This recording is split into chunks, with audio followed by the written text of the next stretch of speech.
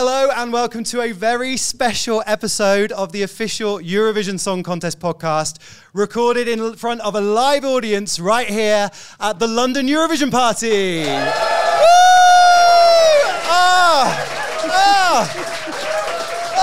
Listen to that roar. So good, so good.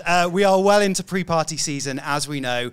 Not long to go until the grand final in Malmö on May the 11th. Very exciting. I'm excited. You guys excited? Of course. Coming up on today's episode, we are chatting to some Eurovision legends. Also, some of this year's class, if we can find them, because the venue here is like a maze and they may have got trapped in a basement somewhere. But hopefully we will find them. But I don't want to waste any time. I want us to give a huge welcome to my first guest, who is quite simply a Eurovision icon. There is no other word, an icon. It is now 10 years since they wowed the Eurovision crowd, winning with Rise Like a Phoenix. It is Conchita.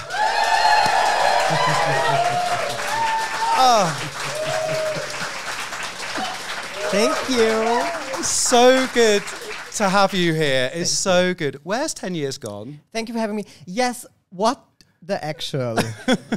No? It came up like 3 years ago and somebody said you're going to have like your 10 years anniversary. I'm like, no, it must be. No, it's not. But yeah, what happened? Well, you haven't aged a bit. No, I decided not to. Give me the tips, please. All the tips. It's a lot of rest. It was history making, and I don't know if you'd agree with this, but I'd argue that your win was one of the biggest cultural moments of this millennium. Your win ran so deep for so many people. Yeah, it's intense. I'm so happy that we all can share this, because for me, till this day, I can't really watch any snippets of it, and then I'm like, already in tears. Because it meant so much to me as an artist, as a queer kid, and then getting the feedback of everybody and all the stories I heard, how many people got like inspired by this moment. It's overwhelming, and I'm so grateful to be in this story. So you don't watch it back? You never watch? No, it's not on purpose. It's just you don't like go back and like, oh, what did I do 10 years ago? But sometimes, when I'm like in TV shows or something, there is like always this little montage of the things I did, and then I'm like always joking a little bit because it's very intense till today. Yeah, there is a bit in that performance when you watch it back on YouTube or whatever. There's a roar from the crowd as I think you're after the bridge, so you're approaching the finale, the final chorus, and you can hear this wall of sound from the audience. Were you aware of that at the time? No, you can't hear anything with your in your monitoring. Ears. You can't hear anything, but you feel it. You feel it. And actually, that's a lie. I heard it because it was so loud. No, it was so loud because, as you just mentioned it, I felt because I know exactly why. I was like, I have to concentrate because you get carried away so easily with emotions, and especially when there are so many people cheering for you, and it's insane. It's insane. What happened that night? It truly is still unbelievable. Do you remember it with crystal clarity, or is it a blur? It's a total blur. It's a total blur.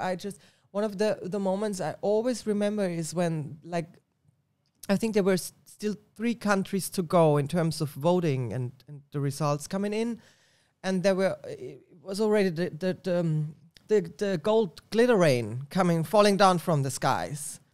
because I thought, don't jinx it. There are still more countries to go, and I've never been good at math, so I didn't listen. So, the presenter then said there is no way of anybody else winning but me, and I didn't get it. So I was like in the middle of being angry, and then it was a weird moment. But then I remember my former manager really dragged me up the stairs. Yanked. Because I had such a tight dress, and then nobody thought of moving up a staircase or something. Why would we? But then this really was a challenging moment too. To go stupid, right? You have like the biggest moment in your life, and I remember getting up the stairs or not getting up. Because the dress was so tight. It was around so the legs. tight, but it's always visual before comfort. Always. Always. That's a good philosophy to have in life. Yeah. Vision before comfort. Yeah. Without a doubt. And obviously, lots changed for you in your whole life. But what changed immediately after that win? What changed in your life permanently? Well, I really felt I arrived because I had this fantasy for all of my life as a queer kid. Every hairbrush was a microphone, every podest was a stage, every group of people was an audience, whether they wanted it or not. And I always had this imagination of me being in a slow-mo movie and finding my light. And then it became true all of a sudden. You know, I really felt like I arrived, I felt home, I really could relax into the situation, which I'm very grateful for now. In hindsight, I could really take in the moment, yeah. We've all been there, haven't we? Microphone in hand, into the mirror, you know, we've all done it. The lights on us, performing for our parents, whether they liked it or not. No, I'm doing a show for you. Again, the same show like last night. Yeah. Here is my choreo. You will accept it. And it's been, like I said, it's been 10 years. And I just think that what you did opened so many doors for other artists at Eurovision. It's always been a very safe space for any artist to come on and do what they want to do. And I feel that you are one of those people, when we look back through history, that set a marker down. You know what? I feel like I have this same exact feeling with Loreen and Euphoria. I think that she really changed the song contest back then. I don't want to be... I hope this is not insensitive, but I felt like this is when the Eurovision Song Contest became cool. I think some people would agree. You get what I mean? I mean, I loved it, of course, but with Loreen, it was all of a sudden, oh, it's a pop phenomenon. It's happening. And now we have songs that are, like, of course, a little bit Eurovision, because I feel like there is a certain scent to the Eurovision music. Yeah. But now it's like really mainstream and just hit after hit. And I think that changed with Loreen. So thank you for saying that I changed something like that. I think, do you not think that Conchita was a moment, right? An actual moment. Where is the weirdest place you have ever sung Rise Like a Phoenix? It must be somewhat of a rehearsal, to be honest. And that quite often is in a toilet or a shower. I can't think of what I've sang on boats and on floating devices and I don't know. A floating device. Yeah, sure. I mean, when you're on a gay cruise and you're like in the pool and stuff. Yeah, you've sung Rise Like a Phoenix in the pool of a gay cruise. I do anything for a good flirt. Amazing.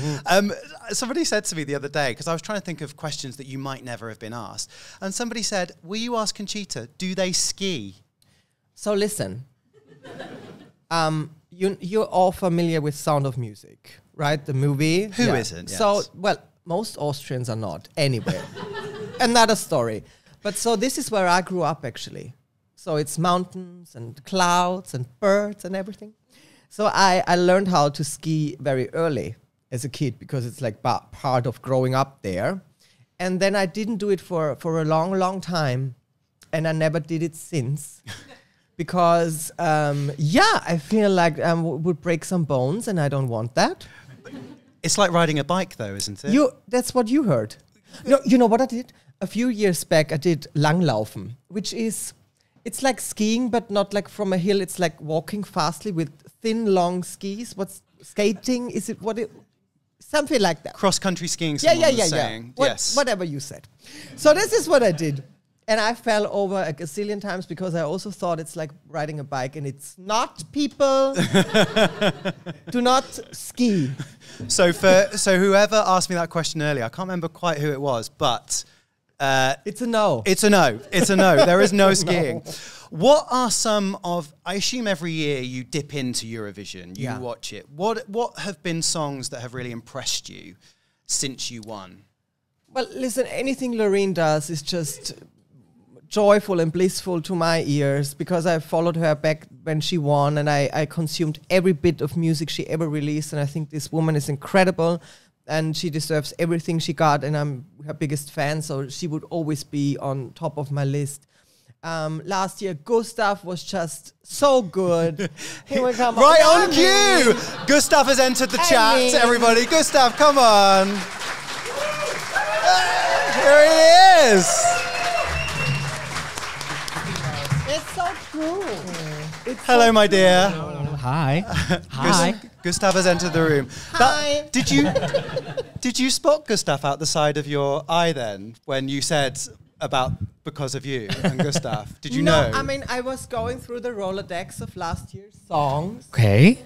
And I feel like your vocal performance was just so impressive, and being there in the stadium, I mean, you felt it too. It was just, everybody was like lighting up and being full of joy. Who is coming? Okay. It is Alexandra from Keiino. Also Tom from Keiino and Fred.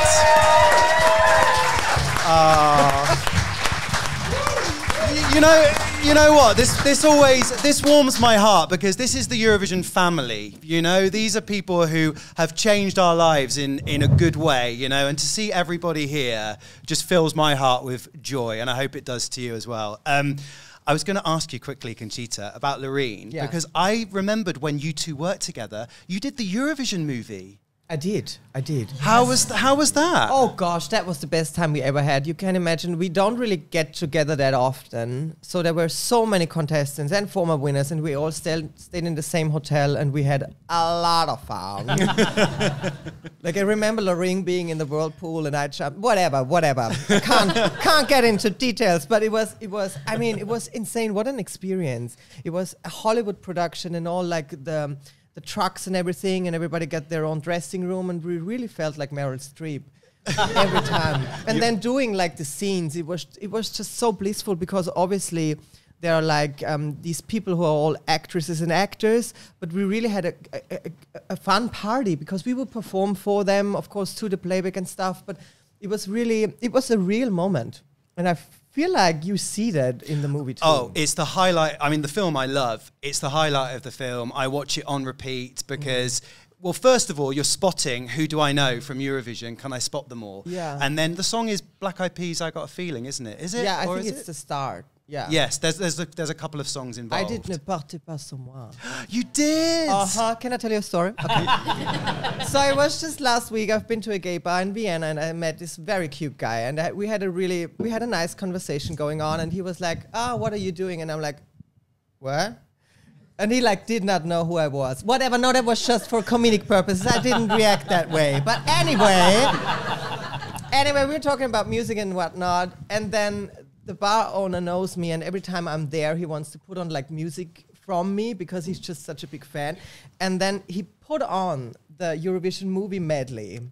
And then I was like, okay, well, I'm gonna talk to this cutie, and and then I came up, and the whole bar started to cheer, and I was like, oh, thank you. And he was like, what? So I love that. Did he keep talking to you? Yes. Oh, good. Yeah. I'm glad. We had a lovely conversation. It's actually a pickup trick with the bar. You have to deal with the bar owner. I like this one. Yeah. Put it on. Yeah, put it on. Gustaph, can you remember watching Conchita win back in 2014? I do, because I was on tour with Hercules and Love Affair at the time, and we were here in London, and we were working with some people from Vienna. And because of this, I already knew you were participating, and there was already excitement about you being part of it. And then I think we came off stage, and the guy was like, oh my God, he won, and it happened. And it was just a big moment, because it was also for us, like a queer band. We felt a bit like little salutes for like the queer world, you know, that really was like a tap on the shoulder, like we got this. It's a very important moment. And do you guys remember that moment that Conchita won as well? Yes. Where? Yes. You're like, who? No, I mean, watching you performing, that performance was everything. Yeah. And like, I felt that I wanted to be on that stage one day doing what you did. And actually, I did your song. Oh, nice! In several performances after. It's a good song now. Yeah, but I did it so bad. And I did it. It wasn't. You were like 12? I was like 12 or something. Yeah. I was actually a bit older, but I remember being there like this tiny event in a small island outside of Norway. It was 7 people in the audience, and I was doing your song. Spreading the word Yes, of the Phoenix to everyone. And Tom, you tried to get into Eurovision for Norway the year before, didn't you? 2013.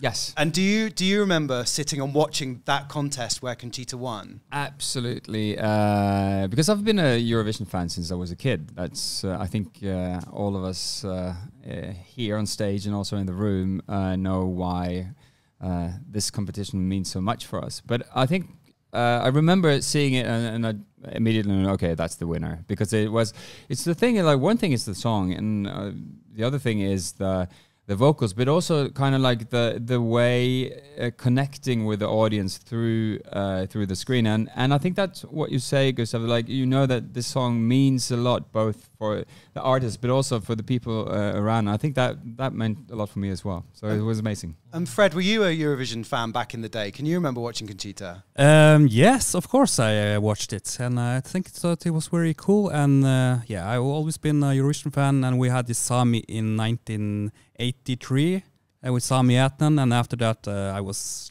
dreaming about, as Alexander, to stand on the same stage one day. It feels like, do you get the warmth of people within the Eurovision family? Listen, of course. I love being a part of it, because I feel like it's the best example for a functioning society. No, because it is. We all come together with different point of views, and we're not like agreeing on everything, but we can disagree in fun and peacefully and in harmony, and we enjoy it. And it's in the stage, you can be whoever you want to be. I mean, there are some rules, but not that many. And for the rest, you can do whatever you want. And it's such a great example. And also, this is the only bubble where everybody thinks I'm Madonna. So I will stay. And I love it. Thank you so much. Don't stop doing that. So Madonna, we went to see ABBA last night, didn't Yes, we? we did. We didn't go together, but we were there at the same time. Because as well as your 10-year anniversary, it's 50 years since ABBA won the Eurovision Song Contest with Waterloo. Conchita, you went to see Voyage, which is the avatars. What did you think of it? It was outstanding. It was jaw-dropping. The moment the show started, I was standing there like mouth open, not really believing what I see. It's so vibrant and so colorful, and it's glitter and glamour, and so well done. The band is incredible. I feel like one of my favorite moments was definitely when the backing singers and the band got introduced, and you could like hear live singing. Yes. Which made my body move immediately. Besides, the other thing was so artistic. I was really like there enjoying and watching it. And then when they showed their performance at Eurovision, like the Waterloo performance, that was so brilliant. And then at the end, I'm not going to spoil it if you want to see it, but the end is also very good. Did you feel watching that there's this connection between you and them? You're part of a very exclusive club. I felt like being in the Hunger Games, to be honest. No, because it's like this gigantic moment, and you have them on screen, and it's so cineastic, and the people are cheering to a screen. And I feel, you get the connection, but it is outerworldly. I have to be honest. I have never experienced something like this before. When the first time I went to see it, we had a couple of red wines, when we went to watch it. That's good, I think. And my friend in the audience went to see it as well. And there was a moment where all of ABBA come on, the avatars come on stage and do a little monologue. And one of them came on, and what did you shout? I love you. Agneta, I love you. We're like, she's not real, babe. She's not there. But it's just like immersive. You feel the urge to do it. Yes. Yes, I totally exactly. get it. I totally get it. Gustaph, ABBA, how much of an ABBA fan are you? Pretty big one, yeah. What would be your number one ABBA karaoke song? Oh my God, as someone, I've never done karaoke in my life. What? No, never. Never watched, I don't even get it with the ball and all, no. I don't get it. I don't think anyone believes you. With the ball. I mean, with that little ball that moves and, it's too much for my brain to take in. Do you believe this? I can't believe No, this. really, You've never I done swear to God. karaoke. Let's do karaoke one day. Yes. Let's do Exactly. karaoke one day. Yes. We'll need some gin, but okay. God, I think The Visitor is my favorite album. Oh, mine too. And I guess the big one on there is One of Us, so I would go for One of Us then. Yep. Yeah. Alexandra?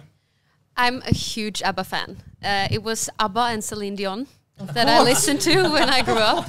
And one of the first songs that I ever did was Mamma Mia, Have a Hove Again, My, Masha, Masha, Miss You. I was that tiny. So that's my go-to. I mean, it's a banger. have you guys ever done an ABBA cover? Yes, we have. Yeah. We've actually made a Keiino-fied version of Gimme Gimme. And With the yoik. Yeah, and it's like you can add yoik to any song and it just gets elevated.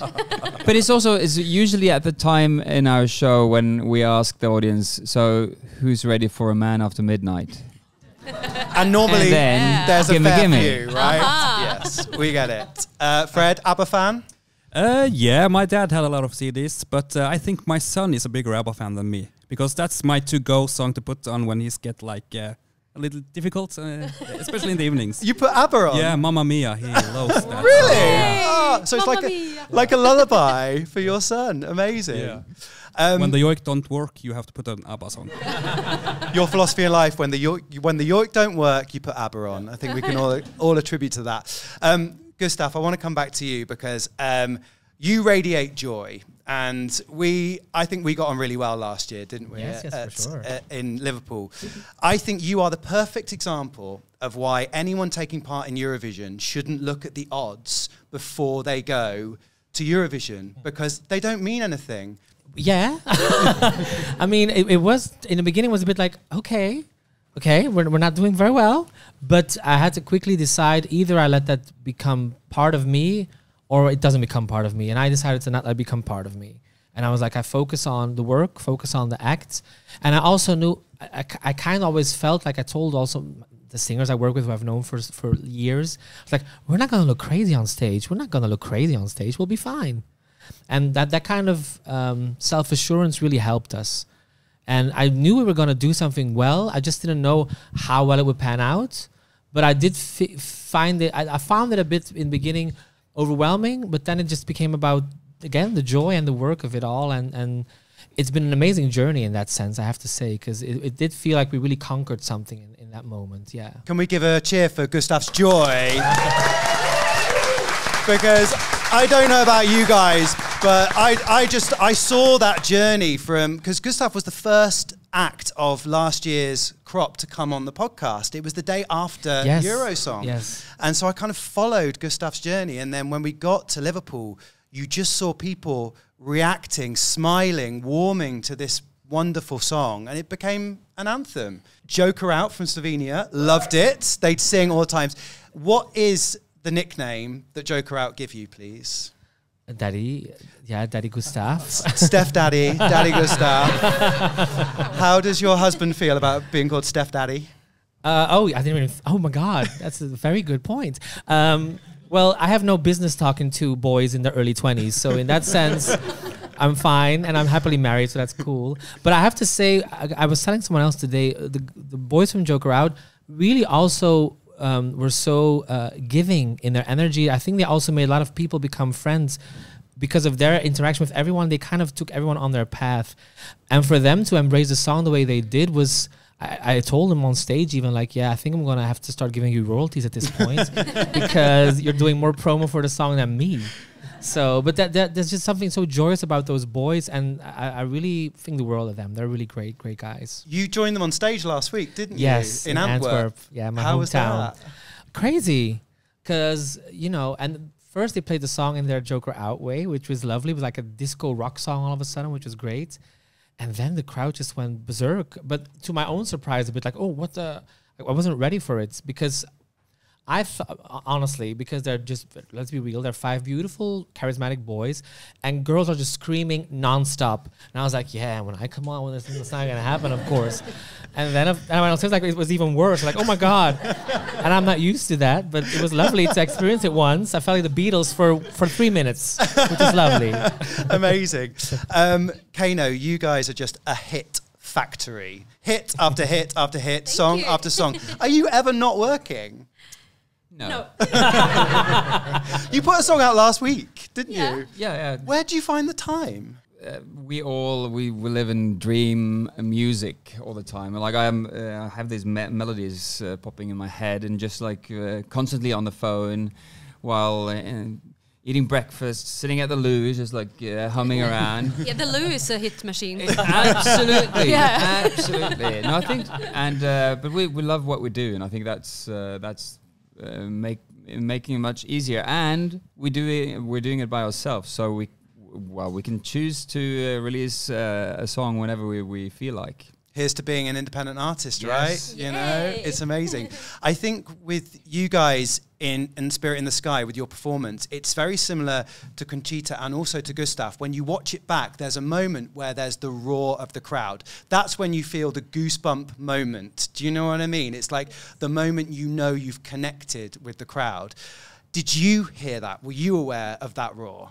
Yeah, you know, when we came on stage, I couldn't even hear my backing track because the audience were they were yoiking so loud, so I couldn't hear myself in my ear. And you can actually see like the moment when all the three of us come together on stage after your yoik, where we just have this fire in our eyes and we look at each other and we're just like, we did it. Aww. And that's like, I get emotional just thinking it's about very- it. But it's very that was like one of the most amazing things happening that day. And we were so happy. I'm just like, we were so smiling, it was hurting.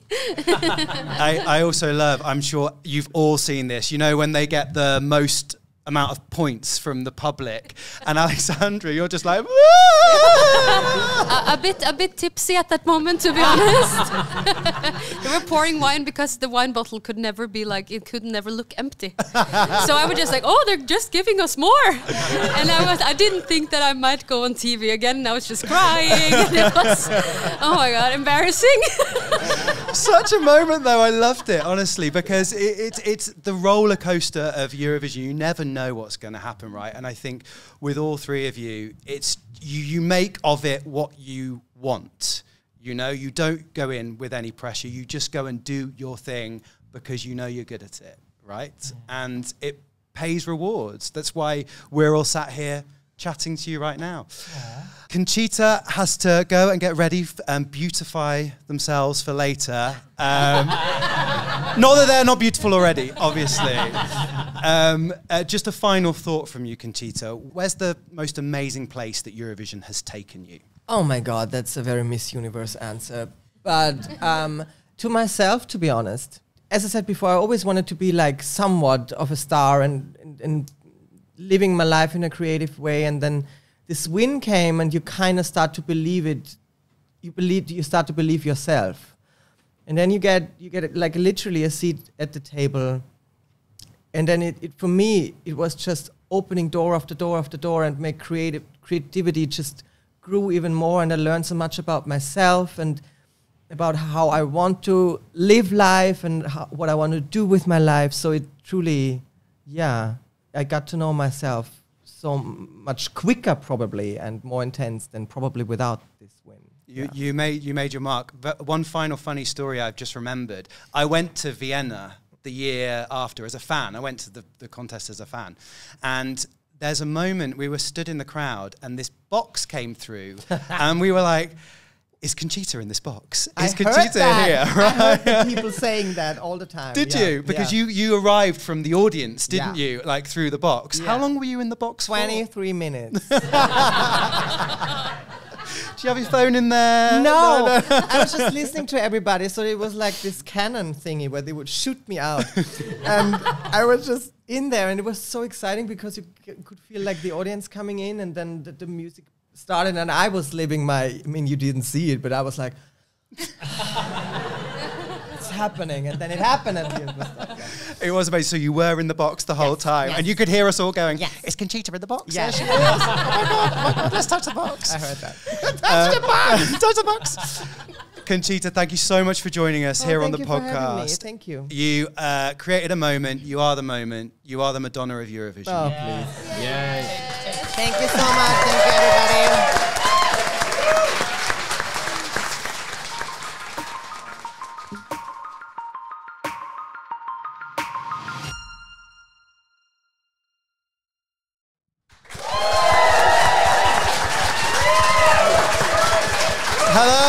welcome back to a very special episode of the official Eurovision Song Contest podcast, recorded in front of a live audience right here at the London Eurovision Party. Having a good time? Yeah! We have Gustaph still with us, we have Keiino still with us, and we have been joined by one of the class of 2024. It is Sarah Bonnici from Malta! Sarah, will you sum up your Eurovision journey so far? Crazy. No, but honestly, really fun. This has always been my dream, so it obviously requires a lot of work, and I'm working as hard as I can to obviously deliver the best possible performance, but all in all, I'm just enjoying every moment. Does anybody here know what Sarah does as her day job, by the way? Anyone want to put their hands up? No? Sarah, what's your day job? Well, now I'm a singer, so I quit Oh, yes. my profession, but I was an accountant. So if any Eurovision artists need their tax doing, they can get advice from Definitely, Yeah, I'm Sarah. no longer practicing the profession, but Let's talk later, okay? Sarah, I think everyone here loves the fact that in your song Loop, you do a somersault, a loop on stage. How scary is that? it actually is very scary, but it gets less scary when you practice it more. So now it's just, you know, fun. But you, Really. you did it in Madrid last week. Yeah. Were you nervous? Not really. No, I got used to it. Do you remember, what's your earliest Eurovision memory? I think, well, I've always watched Eurovision since I was a young kid. It was like always an annual family event at home. But I think the earliest memory is when Helena Paparizou, my number one, won. I recall very, very clearly saying, I want to be like her one day. And I think another memory is growing up, where my cousins and I used to put up these little shows for our families at home. We used to literally sing and pretend we were the Eurovision artists and perform to Eurovision songs. And I look back and watch the videos and I say, who would have told me, you know, that one day I'd be one of them. So I think those are like the earliest memories that I have. I'm seeing a common theme, Alexandra, because you did that as well. right? Definitely. A lot. And Playing Conchita, the drums on like a chair and stuff. Exactly. Yeah. Playing the drums on the chair and playing the guitar with like a Yeah. racket. And the choreography as yes, well. and the hair and the makeup and Yes, everything. everything. All out. So basically, you were always destined to get to Eurovision one day, right? Has it been fun meeting everybody? Amazing. Honestly, everyone's so great so far. And I think that's the beauty of Eurovision and music, really, because I feel that it unites people, and I think it's great. I'm really enjoying meeting everyone. Did everyone see Sarah dancing with Baby Lasagna, by the way? I felt it wasn't too balanced, because Baby Lasagna's choreography is just like pull your arm down, and your choreography has a flip and everything else. But well, we tried to balance it out. We didn't do the flip, right? So Gustaph, what would be your advice to Sarah as she enters this amazing journey? Enjoy it. Like, don't get distracted by all the noise and distracted by all the... There's going to be a bit of drama, but it's not bad. It has to happen sometimes. But I think enjoying, because I know you love to perform. I've seen it, especially when you do all those kind of moves, you're a performer. So get into the performance and keep it about the performance. Because there's so much other stuff that you're going to have to worry about. But in essence, this is what you're here to do, to perform. Tom, what would be your bit of advice? Well, absolutely the same as Gustaph says, but also kind of like saving a bit for the big moment. And I'm not saying now, like, be a part of it as much as you can. But I remember in 2019, the less experienced singers, they would sing and sing in their dressing rooms, like constantly from the morning, warming up. Yeah, So when some of them, yeah. Whoa, yeah. Yeah, like that. That was a really good All run, the by the way. I loved it. Thank you. Oh, yeah. So some of them, when they finally, the big night was there, you could hear that it wasn't much left of their voice. Yeah. Right. So it's kind of it's just being there in the moment and just like being ready when it's there. Yeah, it And was just a big yeah. soup of sounds because there are no walls. Oh my in God, there. yes. So, Yeah, there are no walls. No, like No. a sound mayhem in there. Sound mayhem. That you've AirPods. You've summed up Eurovision perfectly. Sound mayhem. We are joined by Bambie Thug from Ireland. Hey guys! Hi, Bambie. Oh, hi. Take a seat. I can't sit in this. Oh, you can't sit? Oh, no. I shan't sit in this. No. Bambi, we had a lovely chat about horror films last week, didn't we? We did. We love the horror movies. We love horror movies. And you as well were at ABBA last night. I was. How did you find it? I loved it. I danced so hard. I sang so loud. It was beautiful. They had loads of prawns as well. I ate all of them. They had prawns? Yeah, there was prawns. I went straight to the prawns. I was like, yum. They didn't play Super Trooper, which was sad, but they played Fernando, which is my favorite song. So I was like, yeah, it was great. How are you enjoying this Eurovision ride? Yeah, it's crazy. I'm tired. But I'm pushing through. And do you relate to that? Tired, but pushing on through? Yeah. You have to, yeah. Yeah. There's no choice, yeah. Of course. You But can it's sleep fun. later. It's fun. It's fun. It's Yeah. fun. It's fun. I'm independent, so I'm doing a lot of jobs, but it's fun. It's a podcast, but we have to talk about what you're wearing. I'm wearing a big condom wrapper. And I got some condoms for everybody. Okay, not everybody. I need to save some for other people. I got a lot of press to do. There we are. Bambi making an entrance, as always. When you were in Madrid, that outfit you wore in Madrid was incredible. Thank you. This is the same designer, actually, Daniel Bosco from Paris. It's like the sequel, isn't it? Yeah, to it's it? also scuba gear Oh, wow. as well. Both of them were scuba gear. You can breathe underwater. Gorgeous. I throw me in the pond. I know that you've built up nice friendship with Sylvester from Lithuania. I haven't have you? done. I've got my little gang already. It's really sweet. So what have you and Sylvester bonded over? You're just weirdos, both of us, I think.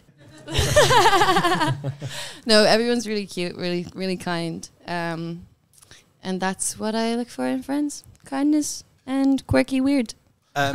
There's two witches essentially, isn't there, this year? There's you and there's Raven as well from Slovenia. Yeah, true. Witches. Everywhere you look, witches. Are we going to have a witch collab? We could maybe have a witch collab, Moose. Baby. Baby? Maybe. Maybe, baby. When you signed on for Eurovision, is everything... What's been the most odd thing about it that you didn't expect? I don't know. The oddest thing. I don't know. I'm pretty odd, so nothing makes me a bit like, oh... Just everything being a bit surreal, even for you. It's surreal. It is surreal. Like the growth of support for me from being like tiny to having my whole country be like, woo! And now other people be like, woo, baby. Yeah, it's cool. Sarah, are you finding that as well? The growth of fans and people getting behind you? Yeah, most definitely. And I think that really does make a difference, like to the artist. The support means a lot. It gives you like a lot of, and as she said, like it's a lot of hard work, so we need to like push through. Where is the weirdest place you've performed, Alexandra? The weirdest place? Yeah, as Keiino. Oh, wow. What would that be? I We've been on a lot of cruise ships. That's the same as Have we? Conchita. Yeah. But I think We have. You don't remember? We've performed in a little ice hotel made of ice. Yeah, up north in Norway. Up north in Norway. Yeah, but also like one of those little small bars in Edinburgh. It's like a we've got some Edinburgh people. It was an amazing, 50 people. We were so late. We had just performed at Cologne Pride the day before, and the flight was 2 hours late. Yeah. So we just, when we landed, people were actually starting to get to the venue, and they're like, okay, where are you? Okay, whoops.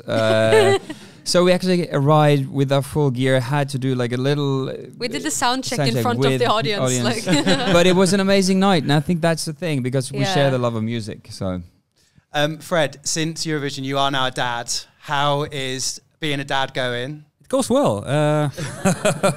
Yeah, I like being a dad. He's a great kid, and he's getting older and bigger every day. So, yeah. What's his favourite Keiino song? I don't actually play Keiino songs for him. What? He hasn't told us that. I'm devastated. I'm just kidding. Black Leather. Black Leather. Yeah. Somebody said on Reddit, you didn't win Melody Grand Prix this year. Were you dumb diggy sad or dumb diggy mad? Well, no comment? both. No. No, but I mean, we worked hard. We invested a lot of time, a lot of money, and we made we still have that dream of winning Eurovision. And we felt like, oh, now this is it. We love the song. It's a good energy. It represents us, the way our music has turned out to be now. And then it was 6 points. And it would have actually felt better if we were crushed, if somebody just won very clearly. But since it was that close, it was of course heartbreaking. But I mean, everything happens for a reason. I believe that. Yeah. And we're still touring. I mean, we had a concert in London last night, so we're still there. Did anyone go last night to see Keiino? Yeah, a few people are here from the audience. So the question for Gustaph, how many hats do you have in your collection and what is your favorite? I have way too many hats, and I can't stock them anymore. So we're using the kitchen cupboards to put in hats at this point. So we're renovating the house to make sure we have more room for hats. But it's just become a obsession for years. So it's about over 50, 60. But I mean, it's also caps and other stuff I can put on my head. But it's a lot. And where's the Eurovision one? That's saved in a box, and my plan is once we're done with this renovation to give it a special place in my apartment. Oh, give it a nice little, a box for the hat on display. Because I couldn't keep the clothes I was wearing were from Walter van Beirendonck, the designer I was working with, but it's an old stock piece, so I had to go back to his stock from years ago. So I could only keep the hat actually. So I want the hat to have a special place in the apartment. It's an amazing hat. We love the hat. Yeah. We'll do hat night and karaoke then. Yes. I'm bringing the gin. Okay, yes. And the hats. And the hats. Yeah. Okay. For Sarah, if you could sing any other Eurovision entry, what would it be? From this year, I think it would be... Ooh! Okay. Was that Bambi saying, do me, my song? I said doomsday. The witch. I think it would be Italy's entry from this year. La Noia. Yeah, I think so. Have you met Angelina Mango yet? Yeah, I met Angelina, and I think she's really sweet, and she's very, very talented. Am I right in thinking that when you went for the Maltese national final, was it a surprise to you when you won? Yeah, clearly, I think. I mean, if you rewatch the videos, you'll realize that it was a huge surprise for me. I mean, obviously, I worked as hard as I could, and I really believed in my song and in my performance. But reality is that I was never, in the odds, I was never the favorite to win. But when the music video came out and when the performance came out, and I saw the reaction of people, it was crazy, and I ended up winning. But yeah, it was actually a big surprise for me. And now you're opening semi-final 2. I am. It's a big moment. And I quite like that both Bambi and Sarah here are in different semi-finals. So there's no rivalry. It's nice. Has Ireland now fully embraced you, Bambi? Yeah, except for some priests.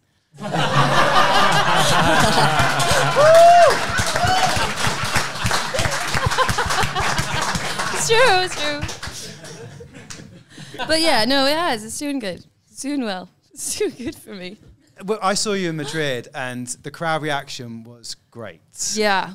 People loved it. Yeah, I think seeing me live changes your mind on things. Some people were like, this was my least favorite song, and now it's my favorite song. I'm like, you just need to understand. Also, we have to say the Screamo is a talent, because Voyager did it last year for Australia. Bambi does it as well. You can't just do that. That takes practice and technique. Yeah. And a bit of psycho. No, it does. I have a scream coach as well as a singing teacher. So it's just to find the different placement. It's kind of actually about being very relaxed in your show, you're yawning almost, but then it's not yawning. Not yawning. It's the actual reverse of a yawn. It's an actual scream. Yeah. Have you guys seen Bambi's song yet? Yes. There's nothing Are you quite scared like of it? No, absolutely love it. Love it. Thank you. Amazing. Thank you. So, to Keiino, if you had to produce an interval act for your own country of Norway, what would it be, or who would it be? Wow, that's a good question. I think that's a good thing with Eurovision being in Sweden this year. They are so pros when it comes to producing a show. But I think what we would do would be to kind of grab the essence of what Keiino is, because Keiino is always going to be a place where you can be whoever you are, and regardless of how you look, where you're from, your religion, your background, who you love. And I think it would be the same with the music as well, bringing in a lot of the elements that we have in our music, like both the Sami, the Norwegian, the indigenous, maybe a big cocktail of music and impressions in this. We have another one of the class of 2024 on stage. Please welcome Mustii from Belgium. Here he is.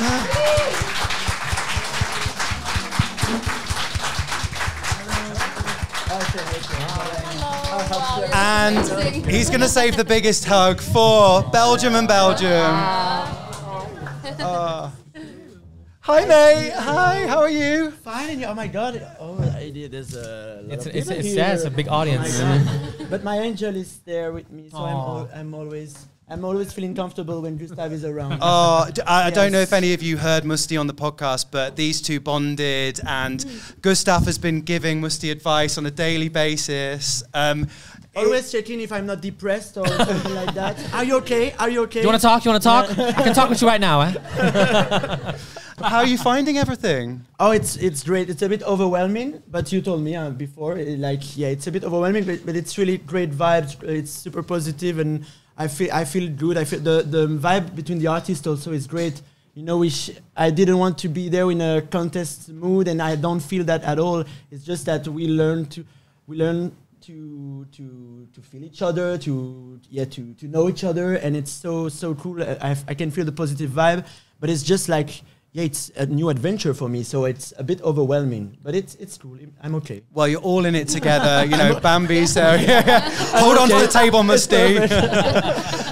This man has given you so much good advice, and he did such a good job last year, didn't he? The story of Gustaph is amazing, and you know, we just have to look at your performance, look at your story at Eurovision, and learn a lot, and just be so respectful. Belgium is so proud of you, really. And so it's a bit of pressure for me to go after you. You're doing great. You're doing great. But you know, I'm so happy that because for me we know friends, and I'm so happy. Yes, same for me. We did a party in Brussels. Yes. Together. A drag show. Party is never over with. No. Belgians like to party. Get your song title in there, of course. Like you just did. Yeah. He's a pro. He's a pro. And it's all because of you. You know. See, that's Mustii, I'm glad you're here because there was a bit of an emergency yesterday, wasn't there? Because they cancelled the flight. In fact, to be honest with you, I slept only 1 hour because it was the pre-party at Barcelona. And then, so I was in my room. I'm talking about my life. It's annoying. I'm sorry. I was in my room at 1 in the morning, and with the adrenaline, the energy, impossible to sleep. And we have a cancelled flight this morning, so we had to get up earlier. So 5 o'clock in the lobby, so I'm like 1 hour sleep, and I'm like, am I a zombie or a vampire? I don't really know. Am I alive? Bambie third? Is it just am I Bambie third? Oh, we love Bambie, by the way. Yeah, of course. And so it's surreal for me, but it's okay. I like that. I'm just flying, like, you know, without alcohol and nothing. I didn't do anything, but it's just a bit like I'm in the air. Yeah.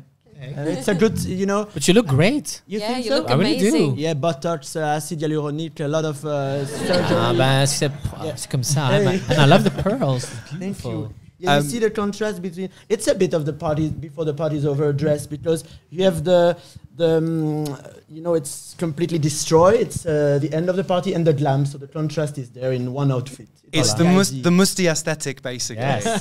Mustii, as people know, you are a judge on Drag Race, and you two were on the same episode of Drag Race Belgium. You were the special guest, weren't you, Gustaph? How was that? I think that's the first time we met, actually. Yeah, and you were just announced as the Eurovision candidate for Belgium. Yeah. Yeah, it was. And it was immediately a click, and we started. And we gave each other's phone numbers, and it was so easy. Yeah, already asking, "Are you okay? Are you okay?"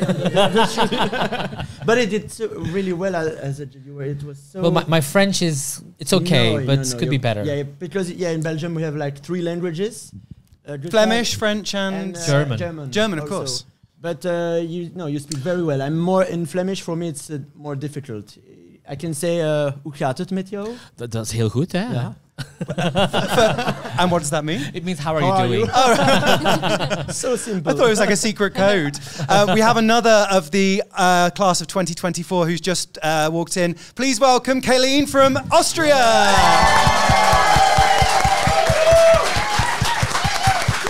Hiya. Hey everyone. I felt quite special the other week because I went to go and see Kaleen at a dance studio, and it was your first day of doing the choreo for We Will Rave, wasn't it? Exactly. Yeah, when we talked, there was nothing rehearsed yet, so you got the first minute experience. Yeah. All I remember is your song was on loop for about half an hour, wasn't it? And that was the rest of the day, right? Yeah. Ever since then, basically. It's just you go to bed, it's in your head. You wake up, it's in your head. Yeah, but I don't even feel like it's stuck in my head. It's just there all the time. It's just the soundtrack. That's life at the moment. Yeah. So how's it been since we last saw you? Great. A lot going on. Like I feel like weeks now feel like years. More or less, because so many things happen at the same time. Yeah, so every day is different, every day is exciting, and today is exciting as well. Do you feel that, Mustii? Weeks are like years. Yeah, of course. No, it's but like I said, overwhelming, and it's like it's crazy. It's really, but I think it will be more intense. I think so, more intense day by day. So I'm trying to stay like focused on the moment. Not to see the big picture because it's a lot, but step by step. And it's just try to have some great time and live the moment, I think. Yeah. Is it funny, Alexandra, hearing all these people and going, yeah, I know what that was like completely? I know the feeling when you talk about it, and it was crazy, but it's amazing. And just remember to enjoy everything that you're experiencing right now. Hanne Krogh once told me that you should write a diary. So you should like remember everything that you're feeling, because it's like so many things happening all the time. You're amazing, both of you. Thank you so much. Thank you so much. That is what, last week I was speaking to Nemo, and Nemo's really good friends with Taya, of Taya and Selena from Austria last year, and she said exactly the same. Write a diary, old school, pen and paper, write down like how you're feeling. Yeah, or notes on your phone if that's easier. We are in 2024 after all. But does it feel like that everything is just like a bullet train going past your eyes? Yeah, because there's a lot of information, a lot of new friends suddenly, a lot of, so it's a bit of an explosion in the head.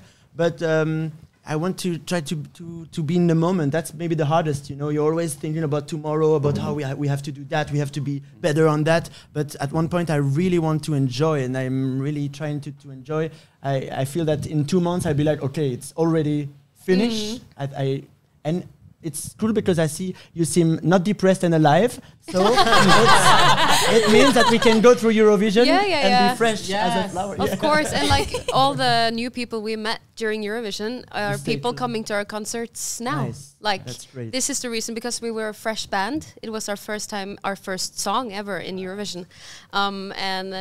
If it wasn't for our fans, then we wouldn't. But we kind of took care of that in a way. Yeah. There's a lot of waiting in Eurovision. You should know this. Like, if you think there's a lot of waiting in this pre-party, it's like during Eurovision, there's 90% is waiting. Yeah. And we were always like waiting next to Duncan. In 2019. Yeah. Duncan Lawrence. So we became very good waiting buddies. Yeah. All of us. And we've stayed in touch. And it was like being in high school, in a way. Yeah. Kaleen, who have you got before and after you in the semi-final?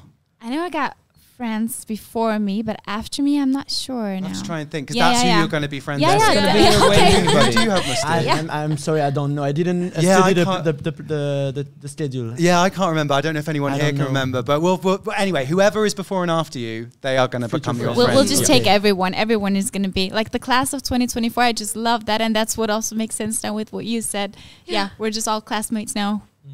What's been your biggest pinch me moment? Probably last week at the first flag parade. Oh yeah. It was a very emotional moment for me when we were all standing on stage with our flags, and then I looked into the audience and in everybody's eyes, and you could just feel something so special that, well, actually it's just like, I don't know how many artists we were last week, 20-something people standing on stage with a flag. Like, it's not that special, but at Eurovision it is the most special thing ever.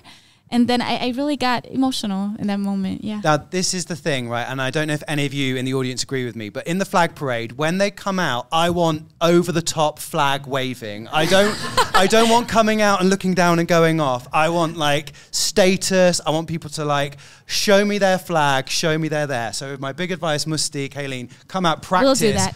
I want pose. I want poise. Work the flag. You know what? I felt a bit stupid at this moment. It was also a special moment, but I didn't. It was so quick in the preparation, so I didn't understand. I'm sorry, I'm a bit blonde, but that we had to go in the middle. I was already in my line, you know, and so I didn't understand at that time that we had to go in the middle and like be completely full flag. I was a bit shy. I was like, but why am I so shy at this moment? You need to be proud of your country. But I didn't understand. I think it was super quick moment, but I know.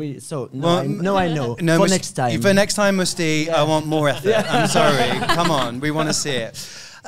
We have come to the end of our time with this very special episode of the podcast. But I don't know about you, but I've just loved seeing these Eurovision faces, legends and you, all on stage together. I want to say a big thank you to Gustaph, to Keiino, to Kaleen, to Mustii, to Sarah, to Bambie Thug, and to Conchita. We love them being part of Eurovision. We can't wait for Malmö, and thank you to you, the audience, as well, for supporting the podcast, being here today. Go and enjoy the party and just have an amazing Eurovision season. Thank you so much, everybody. Thank you.